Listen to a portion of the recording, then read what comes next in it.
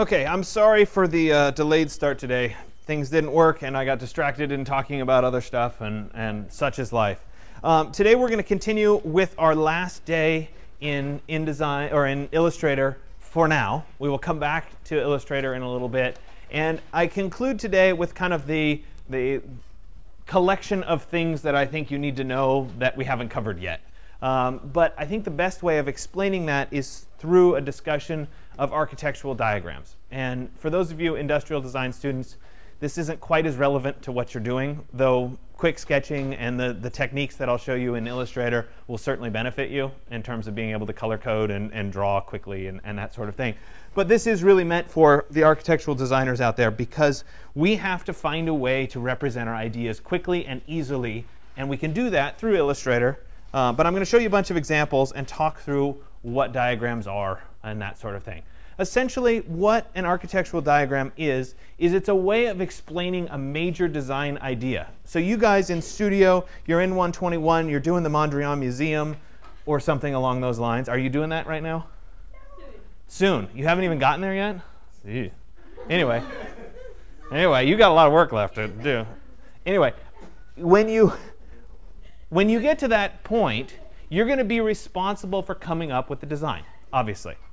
And when you come up with that design, you're going to have to be able to explain it to somebody in a really clear and concise manner. And the easiest way, or the way that architects tend to do this, is through something called a diagram. And as you learn to diagram, as you learn to figure this process out, try working in a sketchbook. Sketches are essentially very, very close to diagrams. And you can get used to practicing your diagramming in a sketchbook easily. You can always try adding color. You can cut out images and paste them together. Collage tends to work really well. Sometimes just changing from a pen to a pencil. You don't even have to have color. Just changing medium can make a really big difference. If you like to watercolor, you could watercolor, for example. That can help as well. And the thing about sketchbooks or diagrams or whatever is they don't always have to happen in your sketchbook in the right place at the right time. So this is a sketchbook from grad school. This was my sketchbook first semester in grad school. And this happened to be a page, and it's a pretty good example of a bunch of diagramming that happened that didn't happen when I had my sketchbook around. So that's a piece of, the first thing here is a piece of trace. There's a few pieces of paper. You can see some of these had drawings on the back sides of them. We actually went out to dinner, and some of these happened at dinner as I was scribbling. And I needed a place to collect them. So I grabbed them all, and I stuck them into my sketchbook with tape. So there's nothing wrong with that as a strategy. So when it strikes you, when you feel like you need to get these ideas out, that's when you get them out. And then stick them in your sketchbook later. But just have a pencil in hand, be able to draw. As I moved on in grad school, I found that I really like these style sketchbooks a little bit better. It's a Japanese fold, so it's one long continuous sheet of paper that's folded up inside the book. And it's also a little bit smaller, so I could carry it in my pocket. And so I did a lot of those kinds of drawings and diagramming inside of a book like this.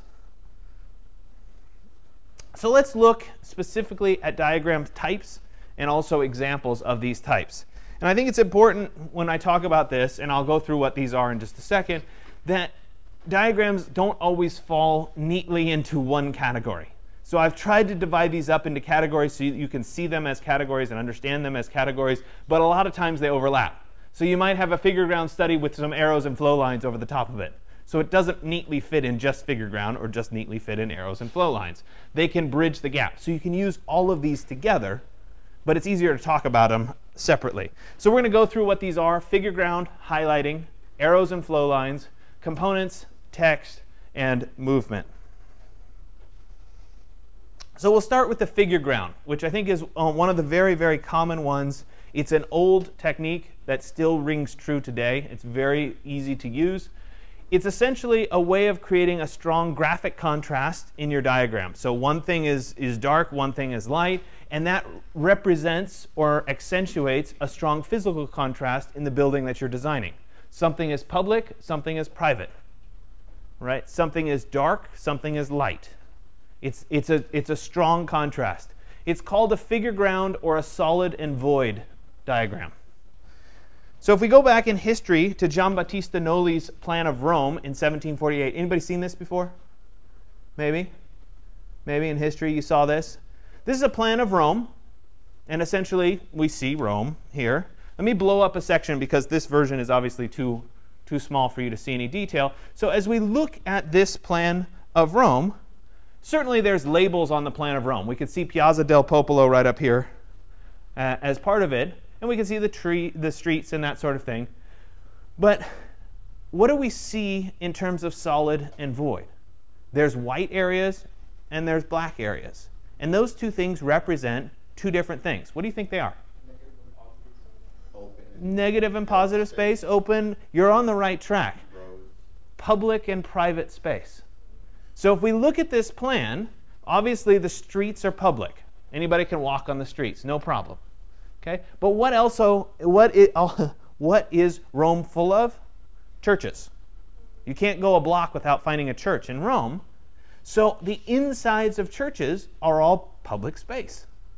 You can go into any church, you can walk right in. So as we look at this plan of Rome, you can see plans of churches because they're public space. So we see streets, we see churches, we see plazas, we see all those public spaces. The houses, the private spaces, are shown in black. So this is representative of the city of Rome. It's not actually a plan of Rome. It's a plan of the public and private space of Rome. So the things that are white we can inhabit. The things that are black we cannot. Okay? Because they belong to somebody. So it's a really interesting way of looking at a particular diagram. This technique is used today very frequently. So here's a museum. Example of just placards in a museum. What's where? Right? It could be in the brochure of the museum. We look at this. Level 1, there's a lot of white space. But there's also this kind of light bluish space. The light blue space doesn't have any labels on it. We don't know what's going on in the light blue space. But we assume that it's space we can't access or we don't go to because it's shown as this darkish color. We get up to level 2, level 3, there's more space that's that light blue color that's not accessible to the public. And video games. It's the same kind of thing in video games, right? A little map in the corner. Where there's just the space that doesn't exist, right? So here we go. We're going to Rem Koolhaas's Office of Metropolitan Architecture. This is a library design that we did. It's a competition, or that they did. It's a competition. Here's a little model of it. Looks like a 3D print. It's not. And this was about the solid and the void inside of the library.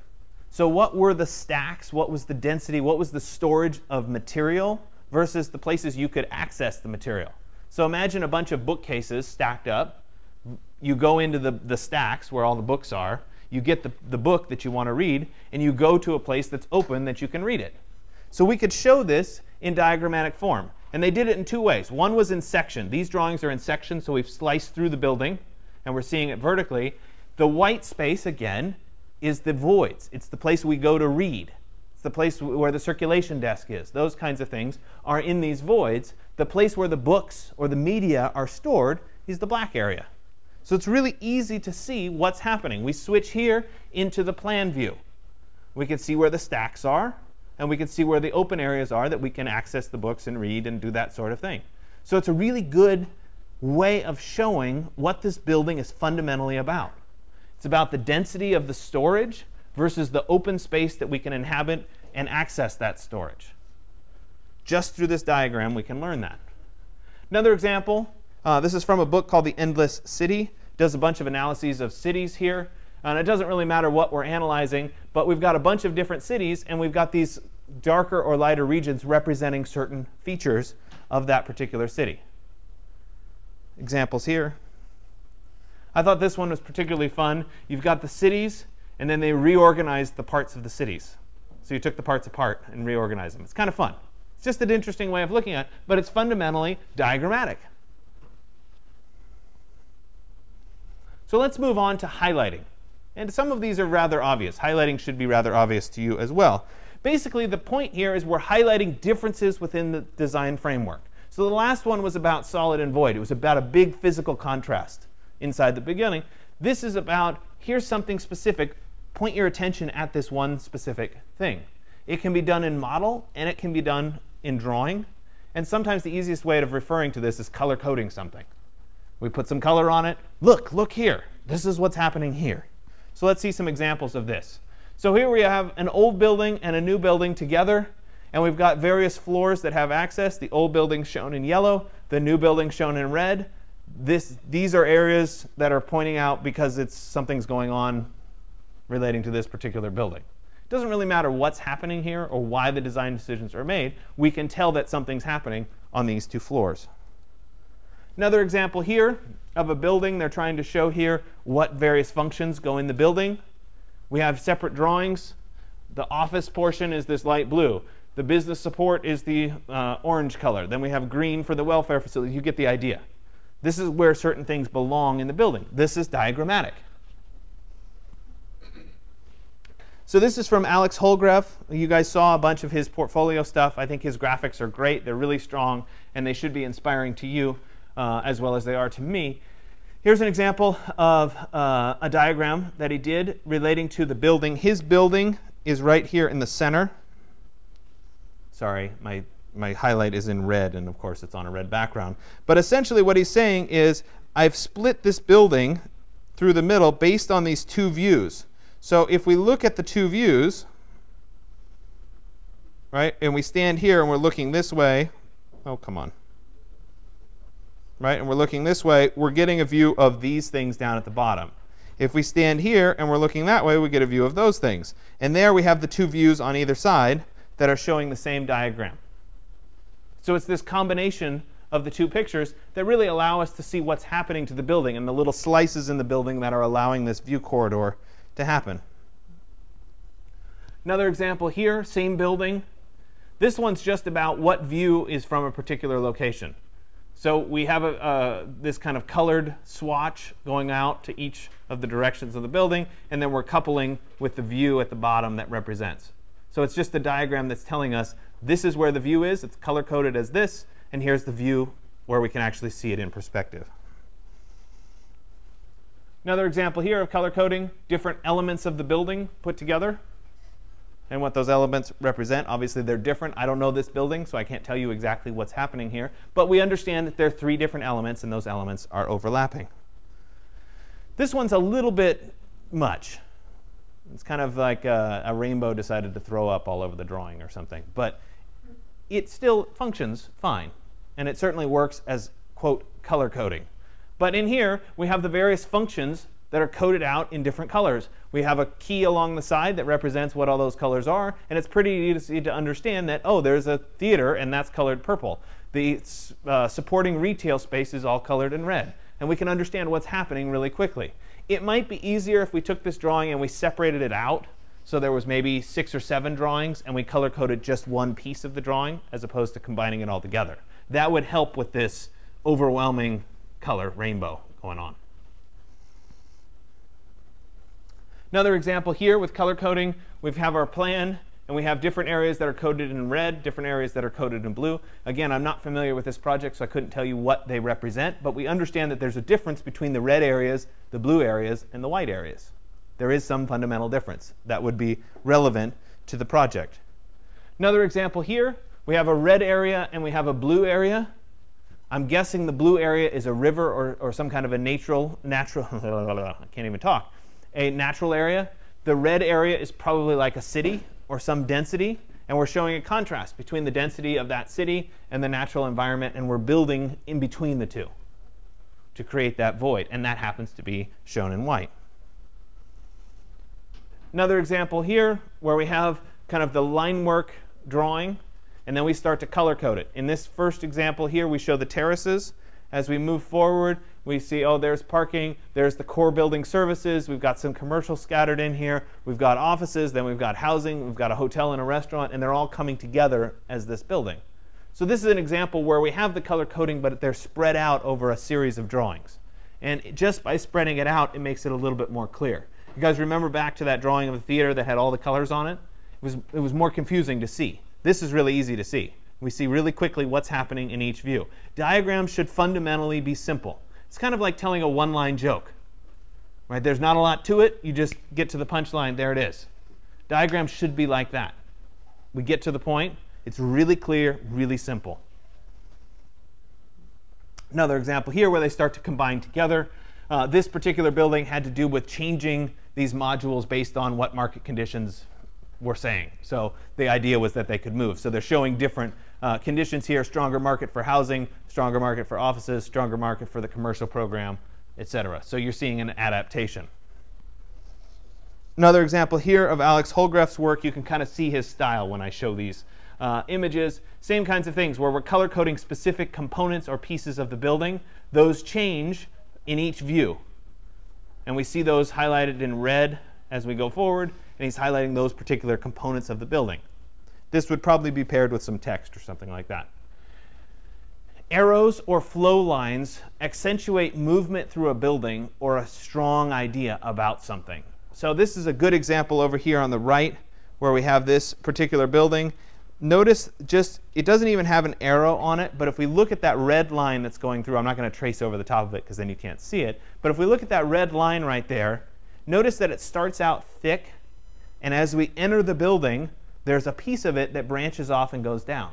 That's representing the number of people that are walking into the building. So there's a group of them that are branching off and going down, but the bulk of people continue straight. And they move up to that first tier, and then some more people branch off. And then they continue their way up, and you see that that line gets smaller.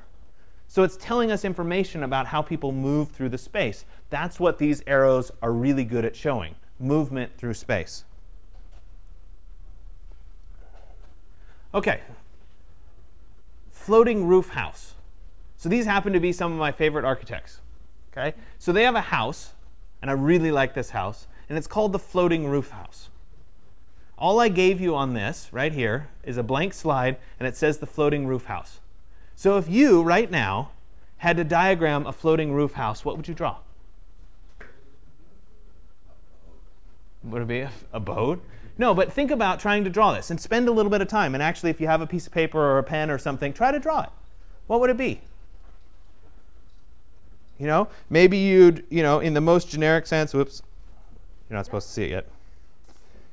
In the most generic sense, maybe it's, oh, I have a house and the roof is above. It's floating. I don't know.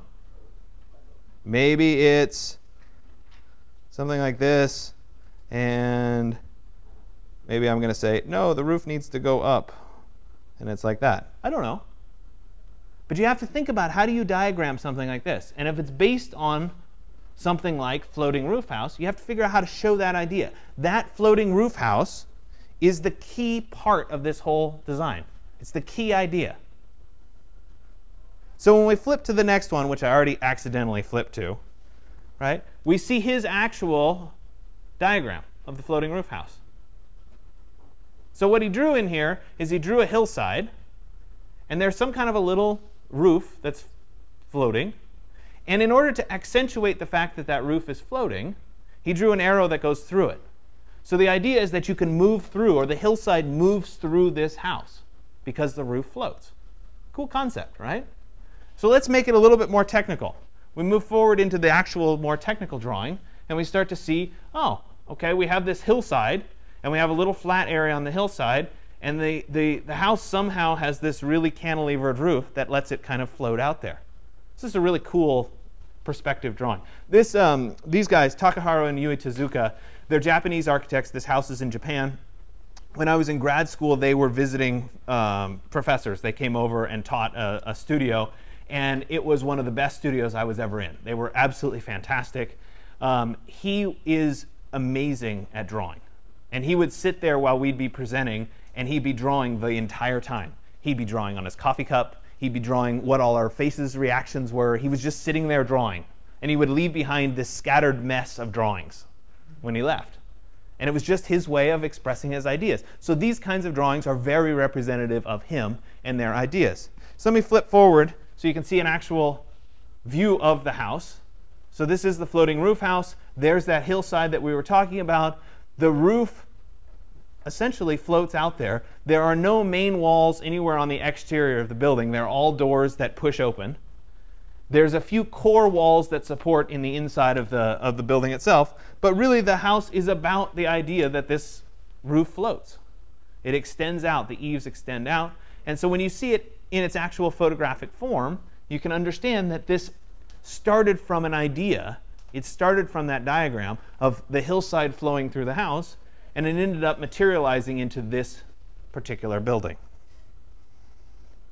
Another example here, I have no idea what this project is, but we've got some kind of a building, and we've got these little red modules that obviously, because of the color red, we're drawing our attention to those modules, and they must have some connection to something that's off the page. Those white lines represent that connection. Another example here where we have different things happening across a central plaza, and what do those lines start to represent in the design itself. Another example here of a plaza with the views out from that particular plaza. Sometimes the arrows represent air movement. It doesn't have to be people movement through a space. In this case, it has to do with how air is traveling through a particular building and or cooling that building. I have a few discrepancies with this particular drawing. I think unless you had a really strong prevailing wind that was pushing air through the building and out that way, in reality, the air is going to do this because of the hot, cold. Cold air comes in the bottom, comes up, and goes out the top. It very rarely does that across the room. That's why double hung windows are so great, because you can open the bottom and the top. Hot air rises, and it naturally goes out. It's a better way of cooling. So anyway, that has nothing to do with anything you're doing today. I just wanted to point that out, because maybe someday you'll be sitting in studio, and it'll pop back in your head, oh, if I put a window higher and a window lower, you'll get stack cooling effect. Anyway, sorry, I can't help myself. Sometimes you want to emphasize components of a building or certain pieces of a building. You want to draw attention to something specific. Usually this is done in an axonometric or an exploded axonometric. So the easy way of thinking about this is I have my building, it's kind of 3D, and I pull off the face, or I raise up the top, or I lift the roof. And that way I can see what's happening inside the building. I'm breaking it apart into its little component pieces. And sometimes you're showing structure, mechanical systems, or something that's important about the building itself. I love this drawing, but it unfortunately shows up a little bit light on the projector. Essentially, you've got this core of the building with this big open space on top, and you've got a skin that wraps all the way around the building. So in this example, it's a nice 3D rendering. They took that skin and they just lifted it right up. So we can kind of see what's happening inside the building. We see that component drawing. It helps a lot that they have this little red line that runs up, because it tells us that the two parts are connected and that they were broken apart. So when you do these kinds of axonometrics, you want to make sure that you show that in action. Example of a structural diagram and a structural model where you have little pieces, like I said, axonometric, that show skin versus structure or that sort of thing. So this is the Sendai MediaTek by Toyo Ito. This is his diagram relating to the building. So some of you might be able to read Japanese. I can't. So I can't tell you what any of this stuff says. But I can tell you, just by looking at this and analyzing this diagram, that this particular building has something to do with multiple floors and these twisting mesh-like things that go between the floors. So even though I don't see the building, I'm not seeing any component of the building, even though I can't read the language of what's actually written here, I have an understanding of what the building's about, because the diagram is simple enough to understand. Does anybody actually speak Japanese in here? No? OK. Looks a little like DNA, too. Yeah, a little bit. A little bit. I was going to ask you to actually read it, because I have no idea what it said. So we flip back. Remember I told you about that solid void thing in the very beginning, Nolli's Plan of Rome? Same building, another set of diagrams. So we used the first one that we saw to analyze those components. Second one here, we see all the plans, and we see something that's really dense versus something that's open. So this has to do with storing materials. It happens to be a media library. So storing dense materials versus the places you can go to watch the materials. Moving forward to a little bit more technical drawing. This is still a diagram form. We have our floor plates, we have our skin, and we have these mesh tubes that go through it. Anybody seen this building before? No? So I'm building it up. That's good. That's good. You haven't seen it. So now we get to flip to the actual, oh, not quite yet. A little bit more structural analysis of these pieces. Then we flip to the actual building. So this is your building. This is the ground floor of the building. I'll show you a picture. Well, let me flip to the picture of the outside, then we'll come back to this one in just a second.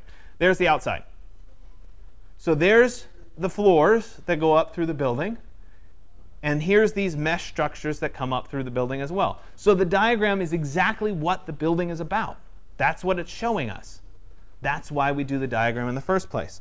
So these happen to be really cool. So the idea behind here in this particular building was that all of the mechanical systems and all of the movement and the stairs and everything would happen inside of these twisting columns. So everything that's moving in and out of the building or going between floors happens there. Furthermore, these columns were the structure of the building. So they're going to hold up the building as well. So it was about these mesh depressions going through the building. And if we look carefully at it, in this one on the left here, and I'll draw so that I'm not pointing there, this one right here, you can clearly see the stairwell going up through. It's like trees. You ever see trees going through a roof? Right, right. Actually, the structure, I've seen some pictures of the construction on this and how the steel worked to make these things happen and not fall down. It's pretty impressive. Anyway, this middle one here, right, we have like mechanical systems. There's a pipe going up through there. It's probably the sprinkler lines or something like that. But that's what it's about. We come over to this next one, and there's the elevator core that's going up and down through the building. So interesting side note about this. It has nothing to do with your diagramming for right now. But interesting side note about this building is notice that the one on the left here is the fire stairs. Right? The stairs, you have to be able to get out of the building if there's a fire. Notice also, though, that the stairs are surrounded by a glass wall. So let's assume that you're on the 6th floor of the building, and there's a fire on the 3rd floor of the building, and you have to get out. Okay? So you have to walk down past the 3rd floor, which has glass walls, through the stairwell to get out. So you as the designer, you're coming up with this design. You have to figure out how do you deal with that? How do you solve that problem? And so there's two things. One, there's the panic of you have to walk by the fire that's raging on the outside of the glass. So you visually would be seeing it. That's a problem. And two, you have to deal with the fact that the glass would be really hot if you were to touch it. So two problems. So what they did to solve this, and this is a materials sort of thing, but it's interesting nonetheless, is they made a special kind of glass. And in the inside of the two panes of glass is something called an intumescent gel. And you can look it up online. You can look up intumescent paint or intumescent gel. In this case, it's a gel that resists heat and resists fire. So one side of the glass could be next to the fire. The other side of the glass would be cool. It's really cool technology stuff.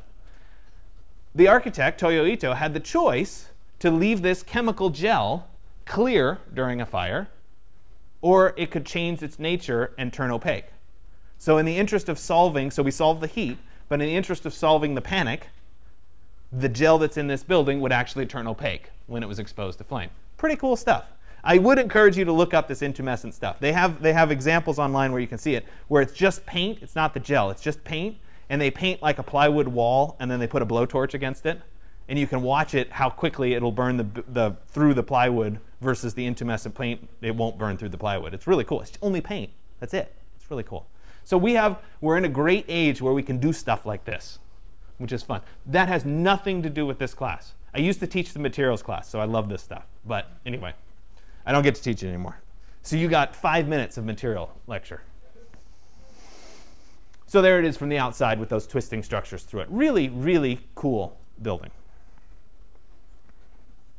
Another example here of a structural diagram where the forces are on this particular mesh. Here's another exploded axonometric where they've taken the building apart and they've blown the pieces apart. I think this could benefit from a little bit of color coding. Probably wouldn't hurt. Another example here, this one does have some color coding. Jewels inside the box, highlighting the jewels versus the rest of the building. This is a diagrid, structural diagram of what's happening outside the building. Heating and cooling diagram. Doesn't show quite as well here. Stack cooling effect, cold air comes in the bottom, goes out the top. Anybody been to the Pantheon before? Outside of it? And you didn't go in? Oh. OK, so you guys all have homework. I know you can't go there now, and you can't go there this semester.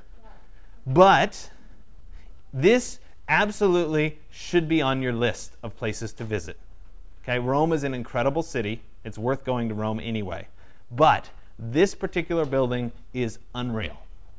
It's one of the things that we don't understand here in the US, or at least here on the West Coast, is how big buildings can be. Right? Our buildings are small. This building is massive. Okay? So this was built in 118 AD or CE, depending on what the current theory is and what I'm supposed to say, about 2,000 years ago. It was the largest dome spanning until 1946. Almost 2,000 years, it was the largest dome. Pretty cool. Okay? What it is it's exactly 150 feet across and 150 feet tall. So you could fit a perfect ball, a perfect sphere, inside of this building. So if we look at this building as a diagram, notice the circle that goes around. It's about the fact that we could put this ball or this sphere inside of this building and have it fit perfectly. So here we are walking into the building through the doors. That's where you got stuck. You didn't get to go in. Bummer, right? These doors are massive, way bigger than you're used to seeing. This is what it looks like from the outside. Not that impressive from the outside. Inside, different story. So here we are inside. And I'm going to flip back and make you note a few things. Notice the size of the people. Okay? So if we look at this particular image here, come on, there we go. People, head height, it's about there. See the column and see this first little decorative ornament? Let's go to the drawing. Nope, got to go back, sorry. Okay, there's the person right there. And there's that first little decorative piece. Look at how much more is above you. Right? It gives you a sense of scale. Like, we're talking huge. Anyway, it's absolutely worth it. It should be on your bucket list. It's amazing. Just go in there. Do me a favor. Promise me right now when you go there, okay, when you go there, go sit in the building for like 30 minutes. Just sit there. I promise you it will be worth your while. It's awesome. You can like have a coffee and whatever. Okay, so let's move on. Enough Pantheon talk. Sometimes it's showing contrast. This is what something looks like in the day. This is what something looks like at night. This is what something looks like in one state. This is what something looks like in another state. So obviously you need two drawings to show that as part of it. Sometimes it's about using text. We talked about type and typography and fonts at length. You can do that in a diagrammatic form as well. Some people find this a really successful way of showing what's happening. So here we have another Alex Holgraf example here. We've got a section cutting through the building, and instead of drawing little seats or little people doing what's happening in these various areas, he's put this ghosted text across the drawing that represents what's happening. This is what's happening in this area. This is what's happening in that area. And it's very successful. We can easily read it and understand what this building is about. So this is a diagram. It's not the real building. It's just showing us what's happening in the building. Another example here, using the text to identify where the stage would be. Another example here of that text. You've probably seen this one before. I think this is the Seattle Public Library, the diagram of that. So you can see how these things come together. You're using text to identify what's happening. Is this the library? No. It's representative of the library. It tells us something about the library. Another example here, we have the city horizon, regional horizon, and we have these little plus signs that are representing what's happening. So we're using text to identify something that's happening as part of the building. Movement through space over time. This is kind of overlapping with arrows. But you can see this as a series of streaks or a series of dots or a series of footprints. And I'm going to show you how to do this today in Illustrator as well. These are how people inhabit the space, how they move over time. Anybody know what this is? River. Okay, what if I told you that you have all been here? Bingo. Yeah, Golden Gate Bridge. Uh-huh. 101 to going to Cyprus. Right? So up top is Golden Gate Bridge. Right here, there's the Bay Bridge. What's right here? San Francisco. The airport, right? OK, so let's look at this as it develops over time.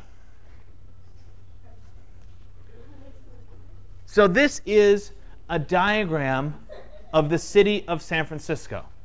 And this was a project done by the Exploratorium way back in 2010. So it's old.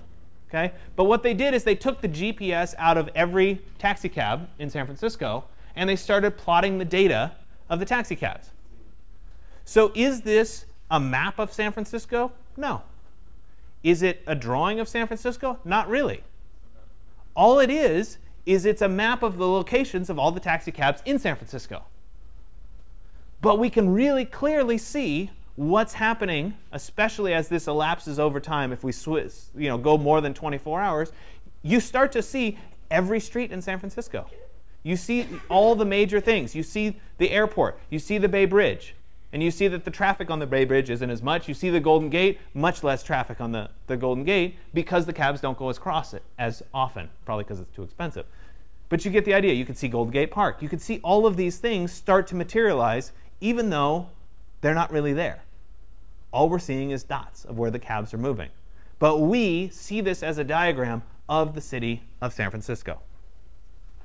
Pretty cool. So you can use this same technique to diagram how things move through space.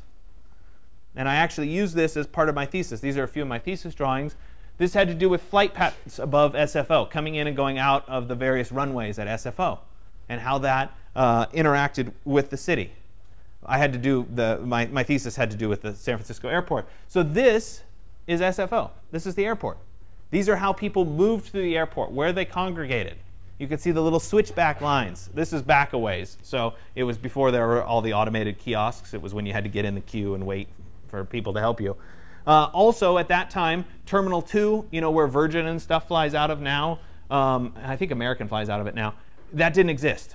I mean, it was there, but nobody used it. It was just boarded up, essentially. So that's that big void on the right there.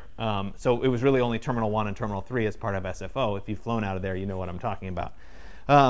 So this was a map, or this was a diagram of SFO and how people move through SFO, not SFO itself. So it's a diagram. And that's one of the key things about a diagram. Blown up a little bit. This was actually, I did it by hand, and then it translated into Illustrator later on. Maybe it's about views. As you go through a particular space to get to this pool at the end, the way the hallway bends, you can't see around the corners, therefore you're private, even though there aren't any doors. In this particular example, it was about a site. This site is relative to a river with some trees. And this is that particular site. This one is a fun one. We were asked to diagram our thesis as we were leading into our thesis. So it was a two-sided card. We were given a little 4x6 card. So this, the first one, is what I thought my thesis was. And then I got into my thesis, and it became that. So it's about your thought process. It was a really fun one to do, because I really emphasized that circle, because that's where I was at that moment. Another example here, dotted lines, people moving through space, and how that ends up affecting the building itself. So same drawing, now with the new building involved. Series of diagrams here. These are more environmental conditions where the sun's moving and that sort of thing. This one, the graphics are a little corny on this one. I think particularly the sun is really bad. There might have been a more attractive way of representing it, but it's still very much about the space itself and what's happening in the space itself. Transformation. This is how we usually do something. What if we did it this way? So this is a two-part diagram. This is how it is. What if we do it this way? Typically it's this. What if we did this? So two parts. Typically it's this. What if we sliced it up and turned one part and it became that? So it's about transition over time. OK, so that's it for the examples. I'm going to shift over into Illustrator, and we're going to go through a bunch of techniques. We're going to emphasize some of the stuff that you'll need for Charlie Harper. So hopefully you've worked on your Charlie Harper. You can use those techniques for this. We're going to talk about brushes as part of the pen tool. So give me a second to switch over, and then we'll get started again.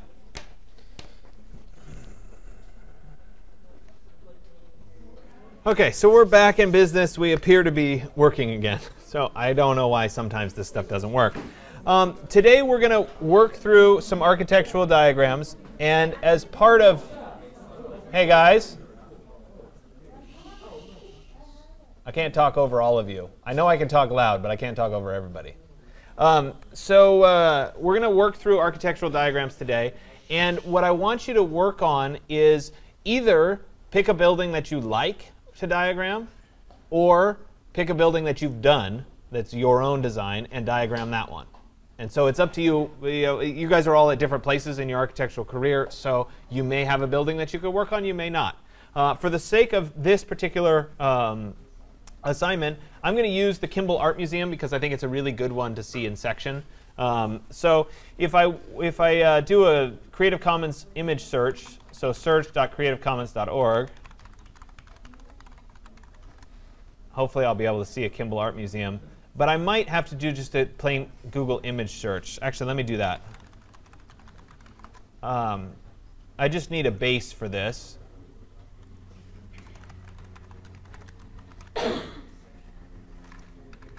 Kimball Art Museum section. We'll start with that.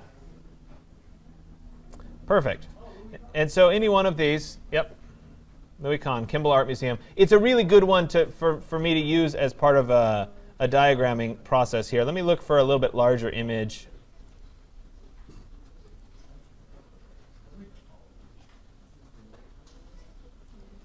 There you go. This one will work.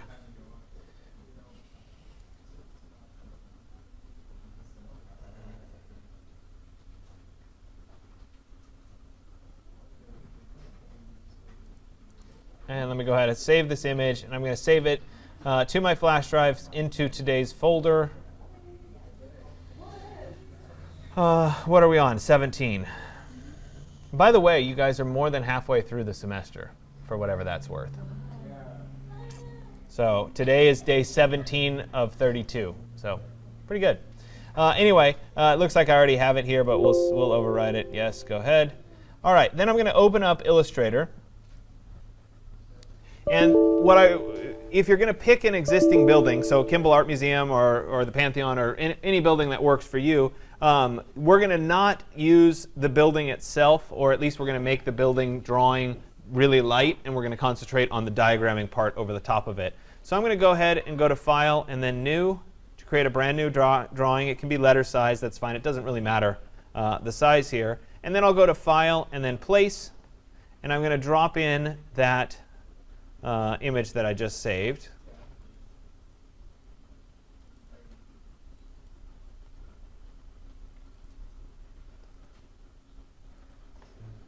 There it is.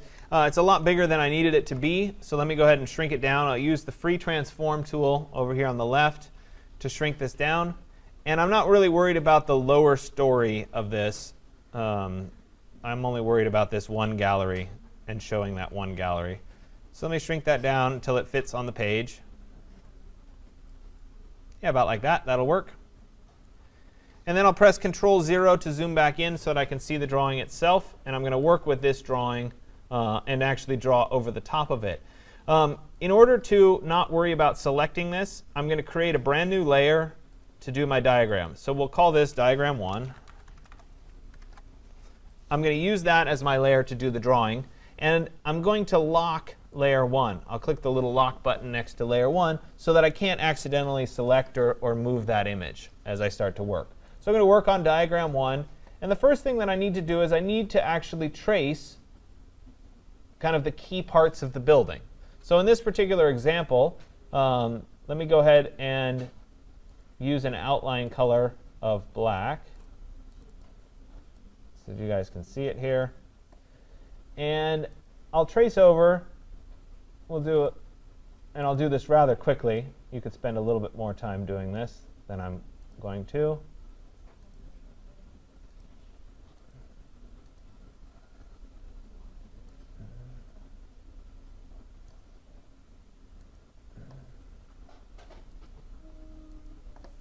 And we could flip that and fill that in. It needs a little bit of adjustment. Pull that one out. This one should be converted to smooth. There we go. That one needs to be a little bit shorter.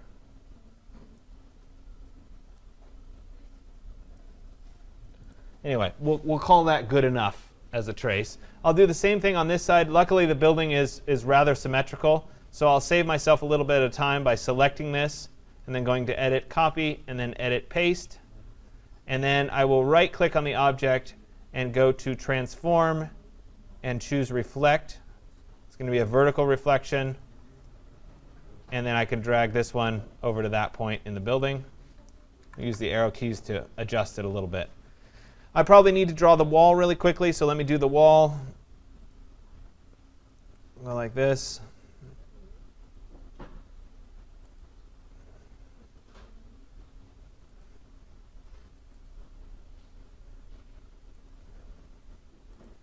Something like that. So essentially what I'm trying to do is to create the major forms of the building. Looks like I probably need to do a little bit more over here. I'll simplify and just do a square there. And remember, I could use the Pathfinder tool to take these two pieces and join them together. So I'll use Pathfinder and join them together so they become one piece instead of two. So that Pathfinder tool should always kind of be there in the background just in case you need it. So now that I have this outlined, I could take my original drawing and turn it off altogether. And I'm seeing kind of basic key concept of Kimball Art Museum here. I could also choose to just take the drawing itself. Let me unlock it. I'll select it. And I can go to the opacity, and I could drop that opacity way down. So maybe it's just faint in the background. Well, I see it a little bit better than you. Let me adjust it a little bit more. Yeah, something like that. So there's a little bit of drawing in the background, but that's not the emphasis of this. Remember, a diagram is supposed to be simple. It's supposed to be about what's happening in this particular building. So in the Kimball Art Museum, it's known for having really great galleries because of how the light enters the building. And so the top of every one of these galleries here, let me go back and lock the layer here. The top of every one of these galleries has a little skylight, and then it has two little deflectors that come down, which essentially allows light to enter, sunlight, natural sunlight, to enter this vault, but it gets reflected off the reflector and then reflected off the curving roof here, which provides a nice even ambient light for the building itself to showcase the artwork. So we have good natural daylight, but it's not directly on any of the paintings causing any fading or anything inside the museum or any of the artifacts. So how do I show this in diagrammatic form? Well, first off, I probably need to draw in the little reflector. So I'll do that just as a line here. So we'll go like that. Let me switch it so that it's just a line, and I'll thicken that line up a little bit. I'll do that over here in my stroke menu. So it becomes a little bit thicker. I could copy that again, Control-C, Control-V, right-click on it to reflect it. Again, it's vertical, and I could drop that particular piece in. I'm not going to worry about joining those together for right now. And essentially, I've gotten the key idea here behind the reflector, but I want to show this using some kind of a light or an arrow to show that this is happening. So I'll do a new layer, and I'm doing this so that I can, you guys don't need multiple layers, but I'm going to do this in multiple ways, so it helps to show it.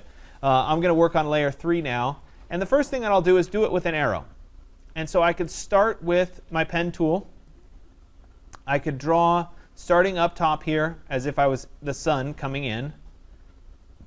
I could come down to where I hit the curve right about there. I could go back to where it bounces against the ceiling. And then I could go back down to where it's coming down to the wall. Something like that. Now, in its current state, it's just a line, and it looks like the background of the building. So the first thing that I could do is I could change the color of this particular line. So let me come over to the stroke color. I'll double-click, and I'll pick a yellow color. Something like that, to represent that that is, in fact, the sun coming in. Maybe I want to put an arrow on the end. And so I could come in and actually draw an arrow for the end. Or let me back up 2 steps. Illustrator has the ability to select the line, and then if I come over to the stroke menu here, at the bottom there's something called arrowheads, and it's an arrowhead at the start or the arrowhead at the end. In my case, I started up top here, so I don't want it at the start. I want the arrowhead at the end. I can click on this, and you can see that there's a bunch of different styled arrows that can go in place. Now, some of them might end up being a little heavy-handed, so that's a little bit big and maybe not the most attractive thing in the world. But as we continue scrolling down here, some of these other ones look reasonable. Right? That's not a bad one. They have some corniness available. So you could come down here and do the pointer finger or something. I don't think I'd recommend that for an architectural diagram, but I at least wanted to point out that they are there as well. So let me come back up. I like this arrow 11. That's about the right proportions for what I'm after. My current weight is 5 point. Recognize that I could change that to make it thicker if I wanted to. I could also change it to make it thinner if I wanted to. I could type in a value if I didn't want to jump by full point value increments as part of this. So there I have the most basic form of an arrow. So that would be one way of showing it. You do have the ability to put an end on the arrow. You saw in here that some of these had ends on them, so I could put an end on it if I wanted to. Generally speaking, you don't. The other thing that can happen, I'll go back up to none, is that the arrow itself might be too large for what you're trying to create. You can adjust the scale by a percentage point. So if I didn't like this arrow at 100%, I could do a smaller arrow and I could drop it to maybe 50%, and my arrow is going to get a little bit smaller. Notice, though, when I do that the thickness of the line doesn't match the arrow anymore. So that might be something that causes you to not want to do it. Remember, you can, of course, always draw the arrow by hand. And when we start to use brushes, you may end up finding that you need to do that. So that's its most basic form. Now, maybe instead of doing this as just a basic arrow, I'd instead like to do it where it looks a little bit more like I drew it. And so I'll do the same line. We'll start here, we'll go down, we'll reflect, and we'll come down on the wall there. And this time, instead of doing it as a basic arrow, I'm going to come up to this little icon here that looks like a cup, like you would sit on your desk with a bunch of brushes in it. The brushes in Illustrator allow us to make specialized looking lines. And there are a few default lines that are available to you that you may have, but there's also a bunch more that you can load. So if I click the little flyout menu, the triangle with the 3 lines here, I can go to Open Brush Library. This is a lot like the swatches. And there's a bunch of other types of brushes that are available for you. So let me go into Artistic, for example.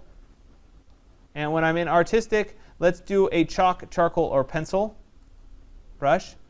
And we can now see that there's a bunch of different brush lines that I could use on here, as if I were drawing it by hand. So for example, here's a charcoal pencil. And my line changes. Let me tell you what. Let me make this a little bit bigger so you can see it. And I'm going to change, even though the sun is probably not red. Well, actually, today with the smoke, it might be more red. So I'm going to change this just so you can see it to a little bit more red, just because it'll stand out more for the projector. Okay?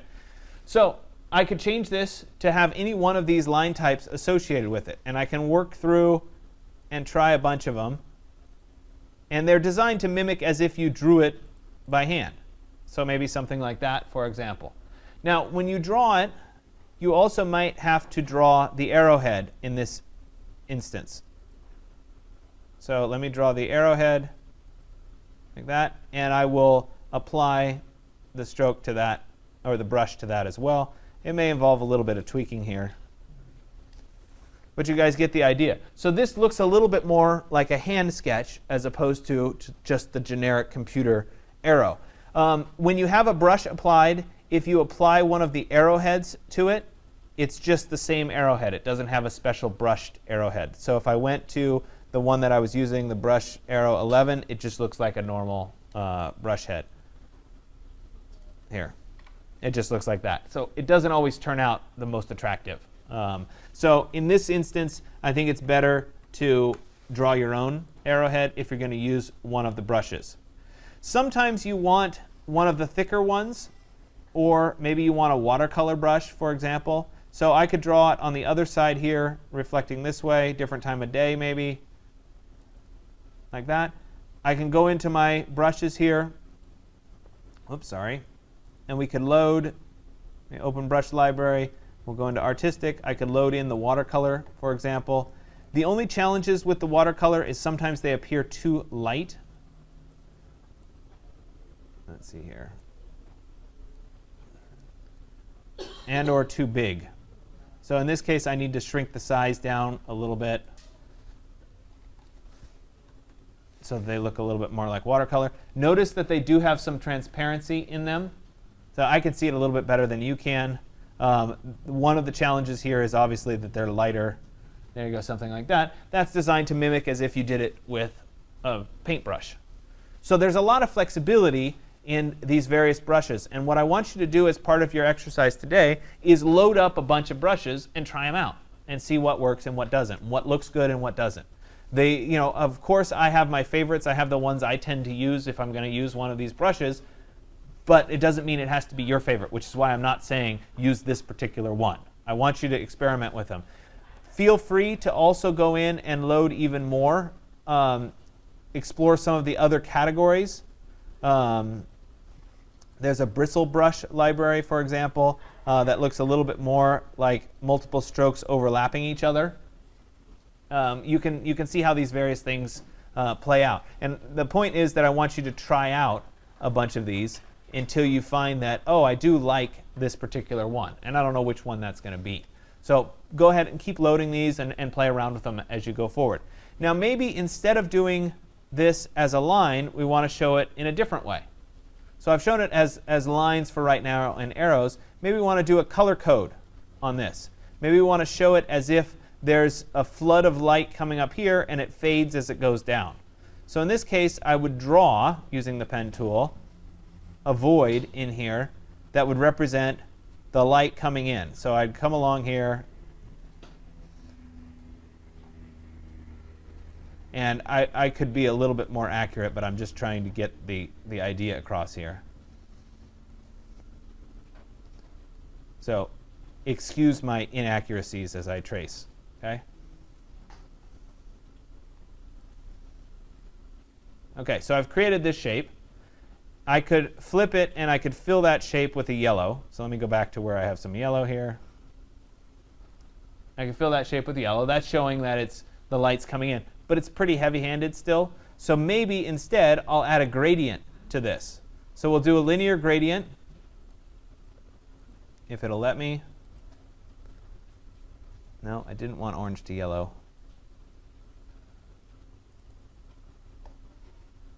Start at yellow on one side. On this side here, I want the opacity to go to 0 so it ends up being transparent. My linear gradient, I want the rotation here to be at 90 so that it's coming down from the top, not from the side. It's coming down from the top. The placement of these sliders control how much of it is opaque before it goes transparent. So I could do something like this where it's a color region that's flowing through that particular space and showing that the gradient of light is coming in. If I was more accurate, this would look a little bit better because it wouldn't have the white spots on either side. But this is a way of showing it. I could instead take this yellow and say, you know what, that needs to have a little transparency to it too. So we'll maybe make that at 80%. So it has a little bit of transparency, and then it gets completely transparent. The placement of these sliders has to do with where the transition occurs. So if I were to raise this up, oops, it helps if you select it. If I were to raise this up, you can see that that transparency changes. Let me lower it down, and let me also change this so that's a little bit more transparent, like that.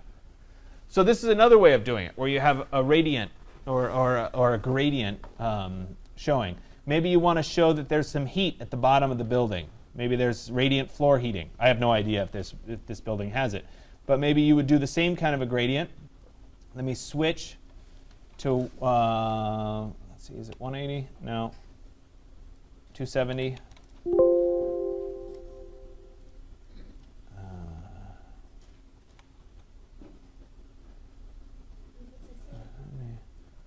Why didn't 270 work? No, apparently not. Maybe I have to go back to 0. 0, 90, 135. That's what it is. No, what? I can't win. Oh, you want to go from the bottom up? Yeah. Oh, you could just do like 0. Negative 90. How about negative 90? Sorry, I was going too far. It'll only let me go to 180. OK, so there it is. But this time I want there, instead of having the yellow, I want it to be red at the bottom to represent the radiant floor, for example. And maybe I want it to be, you know, less showing. Something like that. It shows that there's something happening there. So it's another way of diagramming. There's not a right or a wrong answer for these. So I'm not asking you to be accurate with the building. I'm asking you to explore these ideas. I want you to start to be comfortable with these ideas. So that's doing a gradient. So we did brushes, we did arrows, we did gradients. Now, maybe we're going to go, and I'll do a plan next so that we can show you a few of the other strategies for like color coding and what have you. So let me go ahead and create a new drawing. And I'm going to do the same thing. I'm going to bring in, I'll go to File and then Place, and I'm going to bring in a plan. Let's make that plan a little bit bigger here. I'll go to the Free Transform menu. All right, sounds good. I don't need the other half of this. I'm just going to work on the upper part of this here. And I want to be able to color code this building. I want to color code what's happening in various pieces of this particular building. So I have a couple things that I can do relating to color coding this building. And this is going to dovetail in nicely with the things that you're probably doing for Charlie Harper. Okay? So first off here, I'll create a new layer. I'll lock the first layer so that I can't accidentally edit it. And I'm going to work on layer 2. So in order to get started, I really need to have some tracing done of this particular building. And so I can come in and I could use the pen tool. And I could draw over the top of this building. So I could say, OK, let's do there to there.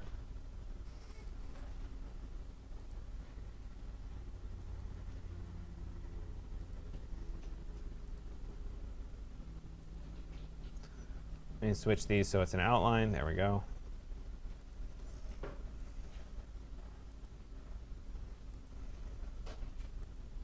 OK, so I've traced over that. If I were to turn this one off so you can see my outline, I have just the outline of the building. I need a few more lines to kind of divide these up. Now, it's a lot of work to go in and trace over all of these lines perfectly. I could do it. But I could also just use the line tool and draw some major lines that kind of overlap things. So I'll draw a line there. And we'll draw another line that goes across here. And it looks like it only goes to right about there. Remember, if I hold down Shift, it'll make it a little bit easier for me to draw. So we'll draw here. I'm not worried about being super accurate when I'm drawing these lines from where they start and where they end. I want them to line up where the lines go, but I'm not worried about being overly accurate. Right? So we're going over it like that, over that. That's fine. I need a couple more diagrams here. We'll go there.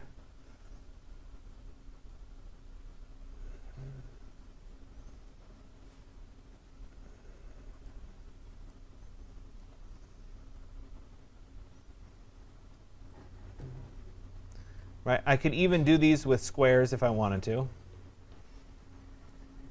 OK, so now if I were to turn off, and again, I'm rushing a little bit. You'll take a little bit more time. If I were to turn off the image here, we would see that I've kind of identified where some of the key pieces are as part of this drawing. I can turn it back on, and we can see it a little bit more. Yeah, not bad. It looks like I need a line that's right here. I need a line that's right there. Maybe there's a line that comes down there. And maybe this has a few little dividing lines here.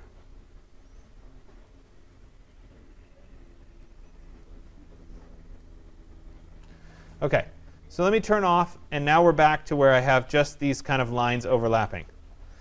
I want to make sure that all of these lines do in fact overlap. It looks like there's a few lines that really need to be adjusted, so I'll make a few adjustments, make sure that this overlaps here, like that. So I'm making sure that these overlap. Now, what I'd really like to be able to do is I'd like to fill in certain regions with color. You know, maybe this region is one color, this region is another color, etc. I can do this using something called a live paint tool. It's kind of like the paint bucket tool in Photoshop, but it's meant for Illustrator and line drawings. And so in order to do that, I need closed-in regions. So when I was creating this, I was careful to make sure that I created closed-in regions on all of these pieces. And the other thing that's useful when you do this is to always make a duplicate of the layer that you're going to do the live paint on. So before I do anything, I have my lines. I'm going to duplicate layer 2. I'll go to the little flyout menu, say duplicate layer 2. I'll rename this to be live paint. And I could even say it's live paint 1 in case I was going to do multiple live paints. Now that I'm on that layer, we'll turn off my layer 2 so that we can come back to it later. And I'll select all of the objects that are on the live paint 1 layer. I should do it with the black arrow, the regular selection tool. There are all my objects. I'll go up to Object, and then Live Paint, and then Make. And so Live Paint and then Make will make a Live Paint group. When I've made the Live Paint group, I can then go in to the Live Paint tool, which is available under the Shape Builder tool. It's under the tool with the 2 circles on it. It looks like a paint bucket. It's called the Live Paint tool. You can also press K on the keyboard to get there without having to find it. Once I have that, you'll see that as I hover over my object, Illustrator recognizes all of the closed-in regions. So anything that's been enclosed, and it highlights them with that little pinkish color. I can then choose a particular color. So let me flip my colors and let me choose a color, say blue here, for example. And when I hover my mouse over this and I paint, it's going to fill in that region in blue. I could then change my color to be some other color, and I could fill in those in a different color. Maybe I change my color again. And remember, I probably should have picked my colors ahead of time so that I had color theory in my favor. But let's say that this and this and this are different, and that. And then I'll pick one last color. And again, I don't know that this necessarily corresponds to anything. I'm just showing you the skill here. Once I've done this, these objects are still part of what's called the Live Paint group. So remember, I made that Live Paint group. It's identified by this special little border with the little stars in the corners. That Live Paint group keeps everything together. In order to access any one of these shapes on an individual basis, I need to click this button for Expand. And what that does is it breaks it out of the Live Paint group and gives me the individual objects. I can now use the Direct Select tool, the white arrow, and I can select individual objects. Or I can use the Select menu to select Same Fill Color, and I'll get all of the orange objects, for example. In this context, I think it would be best to show the original plan. So if I turn the original plan back on, but to adjust the opacity of these layers. So with those objects selected, I'll come in here and I'll adjust the opacity so that we can see the building underneath it. I will also turn off, let me move my color regions onto a new layer. So let me call these color regions. I'll move them up there so that I could turn off my line drawings and have just the colored regions over the top of my plan. If I wanted more of those color regions to show up, maybe I want to show the blue, I could select the blue, I can move that to the color regions layer, and ultimately I can turn things off. This blue also needs its opacity adjusted, so we'll drop that down as well so that we can see through. So it's really easy to do these color coding things using a Live Paint tool. The key on the Live Paint tool is that you make sure that all of your lines cross, or at least they meet. Where you'll have trouble with the live paint tool is if you have something, let me flip this for just a second, and I have a line that comes really close but doesn't quite intersect, and I go to do the live paint, object, live paint, make. Then I go to the live paint tool and I go to paint. Oh wait, it's not letting me do it because they don't intersect. I have to make sure that they intersect. So I could come in here and I could adjust that to make sure that they intersect. When I go back to the live paint tool, now it's registering those as two separate regions that I could fill. Make sure also, this is the other key to live paint. It's pretty easy to work with. Make the duplicate layer. Before you do the live paint, make sure you duplicate the layer. Because there will come a point where you're unhappy with it or something didn't go right and you want to go back to where you had your original lines. Once you make the live paint group, they're in the live paint group, and you have to go through and release them, and it's a really big pain. So go back and just make a duplicate of the layer. It also long-term allows you to, for example, I could turn back on this original layer with my overlapping lines. Let me make it on top of everything else. I could select all of the lines on that layer, and I could apply some sketchy edges to them or something. Let me go into my brushes. I could apply a brush stroke to them. And I could then show this without the plan, but still have an idea. It's a much more casual idea about what was going on in the building. It's just a different style. Because I have the lines, I can do this. If I didn't have the lines, if I didn't have the duplicate layer, I couldn't do it. So it's another way of kind of looking at this and deciding what works. Just because these have the brush strokes applied to them doesn't mean that the live paint wouldn't recognize the regions. It still would recognize the regions in all likelihood. You changed all the lines. You just grabbed the whole layer and it changed. Right. So I wanted to select all of the lines. And to do that, there's a couple different ways of doing it. If I selected one of the lines, so here I select one line, I could go up to the Select menu and say Select Same Stroke Color, which will give me all the black lines. The other option over here would be to come over and where the little boxes, they aren't there right now, but that represent your objects. If you click here on the layer, it will then select all of the objects that are on that particular layer. If I were to expand the layer, we could see there's all the paths that I created, and there they all are as selected. So just another way of doing a selection.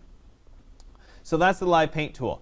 The one other thing that I want to introduce to you today so that you're aware of it, it doesn't always work seamlessly, and that is something called image trace. And I apologize, I have to make a correction on the website, and I will probably say this during lecture as well. Illustrator has changed what they used to call live trace. So there was live paint and there was live trace. Now live trace is called image trace. And I'm still adjusting my brain to the fact that they changed the terminology. But essentially what that does is it allows us to take an image, and this plan might not be the best image to do it with because it's not that high of resolution. Let me try loading in a different image and see if I can do this a little bit better. Let me go to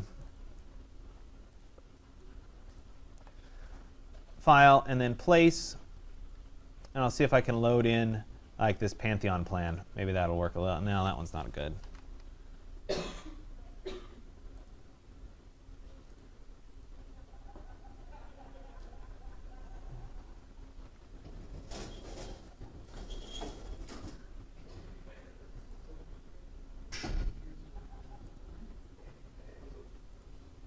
Huh, that one doesn't show up. All right, that's a problem.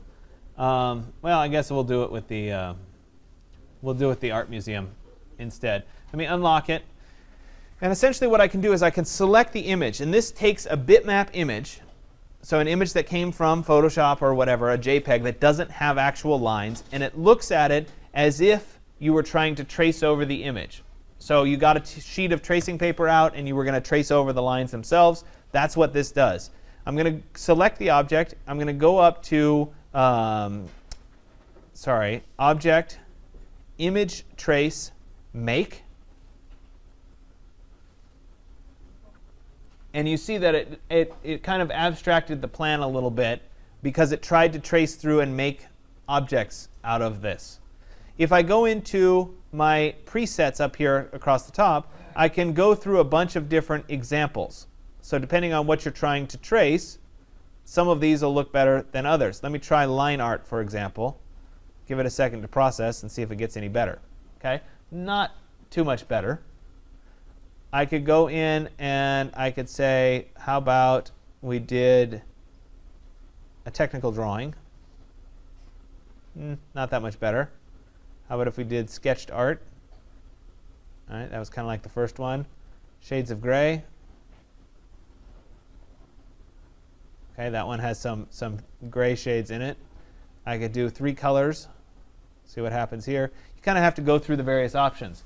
I'm going to leave it here as 3 colors, but I am going to click on this little button next to my preset because I want to check the box to ignore white.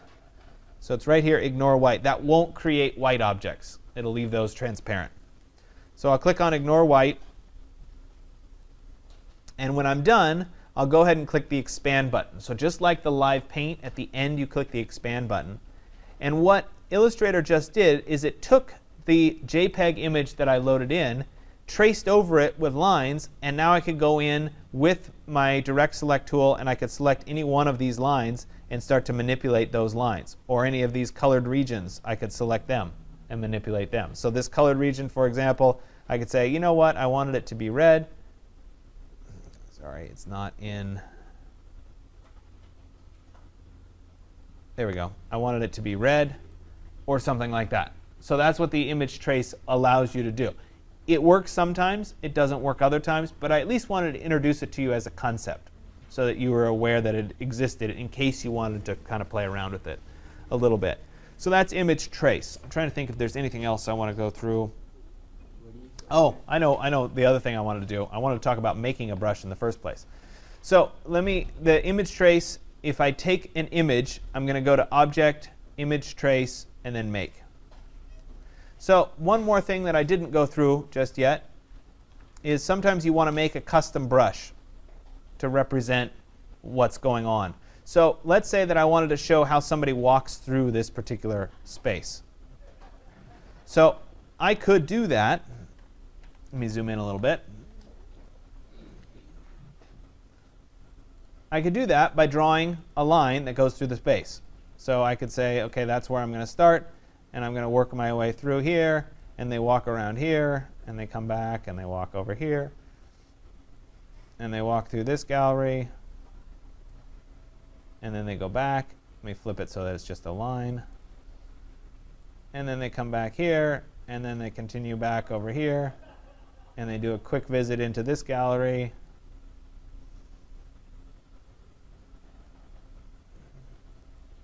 And then they were done, so they go back out the door. So something like that. I could just do multiple versions of this line and trace people as they go through the building. So I could do another version, and this time the person comes in and said, no, I really wanted to see over here. And you know what? I work here, so I'm going to visit this particular office and maybe spend a little bit of time in this office, maybe a little bit more time. And then I'm going to work my way back out. And I need to take an early lunch, so I'm out of here. Whatever. You can invent these stories as you go through it. And at some point, you get a really nice density to these lines of how people are moving through the space. Maybe the lines themselves are a little bit dark or heavy-handed in this context. I could go into my stroke again, and I could choose to have it as a dashed line. So I can check the box here for dashed line. And I could specify what my distance is. So in this case, it's 12 point. Maybe I want it to be a little bit finer. Maybe instead of 12 point, we do a 2 point.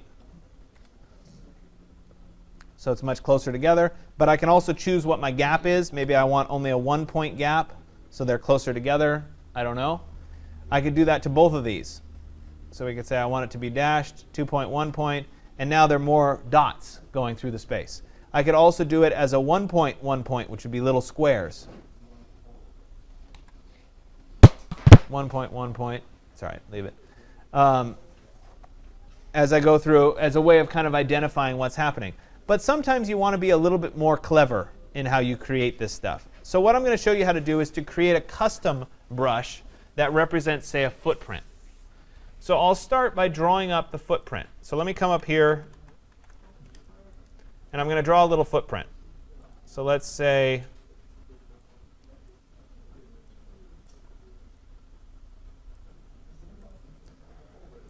There's one print. Let me flip it so that we see it as a color. Oops.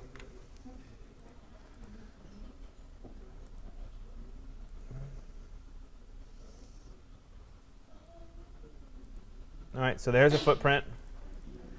I could take this footprint, let me copy it, paste it, and then I'm going to reflect it. This time it's going to be horizontal. And I'll place the other part of the footprint maybe like that. So I've drawn those two little footprints. But I want them to become a brush that would apply to my line.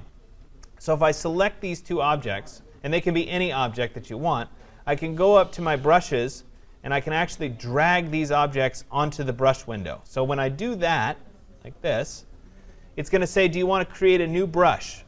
Yes, I do, and it's going to be a scatter brush. That's the kind of brush I want. I'll go ahead and say OK, and we'll call this footprints. Do I want the size to be fixed? In this case, I do want the size to be fixed. Do I want the spacing to be fixed? Yes, I do. Do I want the scatter? Do I want random footprints? No, it can be fixed as well. Do I want the rotation? No, I want the rotation to, well, we'll leave it as fixed, but I want it relative to the path, not to the page. So there it is as footprints. I'll go ahead and say OK, and it shows up here as one of my brushes. Now if I were to take one of these lines, we'll say that line for example, and click on the footprints, it changes to be footprints. Now these are a little bit too big, so let me go back in and adjust the size down. So we could find whatever the right size is, and now I have the little footprints going through the building rather than the dotted line. So I could switch this one over into the footprints as well.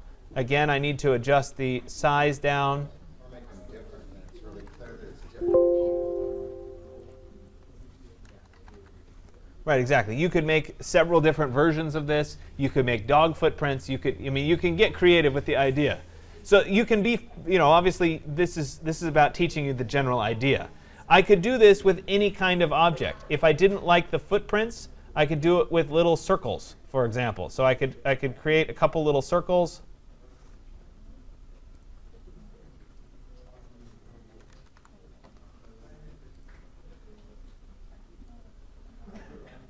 You know, something like that. I could take those two. I'll drag them to the brush window here. And yes, I want them to be a scatter brush. Default options are fine. I want it relative to the path, although they're circles, so it doesn't really matter. I'll say OK. Now I have circles, and I could take one of these and make it circles as they went through.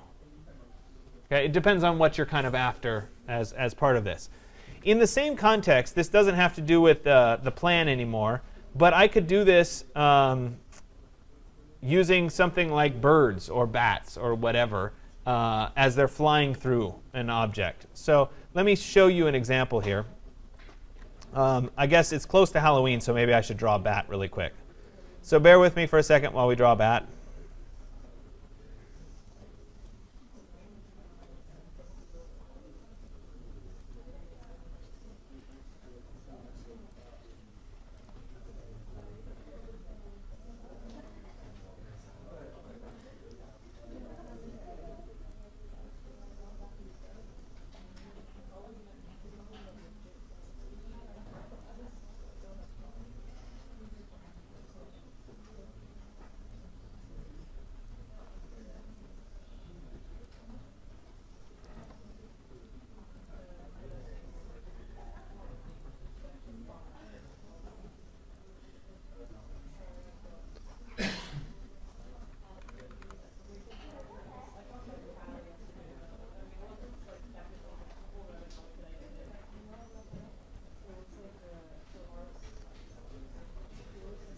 OK, so let's say I created the little bat. It's close to Halloween. It's a little corny, but you get the idea. I'll take this, and I'll drag it in same way that I did it with the rest of it. I'm going to do a scatter brush, but this time I'm going to change some options. So here, along this line, I don't want the size to be fixed anymore. I want the size to be random. And we can change how much the size can change. So it can change from 10% to 100% in this example. I want the spacing to also be random. It can change from 10% to 100%, The scatter, let's make that random as well. So that's going to change. I do need to make the percentages different. So let's go a little bit on both sides. And the rotation, let's make that random as well. Like that. I'll go ahead and say OK. And now if I create a curve, and again, this doesn't have to do with plans so much, like that, and I apply the bats to this, make sure it doesn't have this, and let me make sure that they're smaller here. Oops. Sorry, my size is always too big here.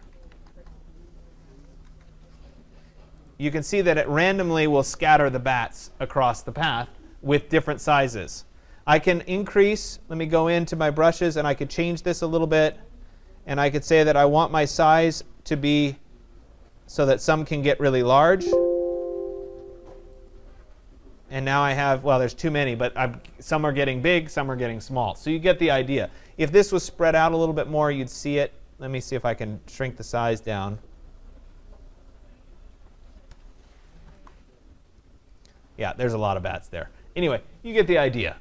Okay, so you can adjust that and how many are there. Maybe this needs to change its size the opposite way. Maybe I need to go to 1.c now. I think my density is a little too high. Yeah, well, the idea is that some get big or some get small. So you can use this to scatter objects as well. So it's called a scatter brush. So it's really hard because there's lots of little things that I could continue going on and going off on tangents, but I want you to concentrate on these basic ideas as you go through and diagram. Looks like you only have about an hour left to do this because I talked too long today, but such is life. You should comment on this exercise, and hopefully the live paint will help you on your Charlie Harper. Next class, we're actually going to switch out of Illustrator, so you're on your own for the rest of the Charlie Harper. We're not going to do any more Illustrator. We're going to go into AutoCAD for a while. It's OK. Don't worry. Don't worry. I'm assuming that none of you have ever touched AutoCAD before. If you've touched it before, it makes it easy. But if you haven't, don't worry. I'll get you there. But we will come back to Illustrator. So you can't forget all the Illustrator stuff. We will be back in Illustrator before the end.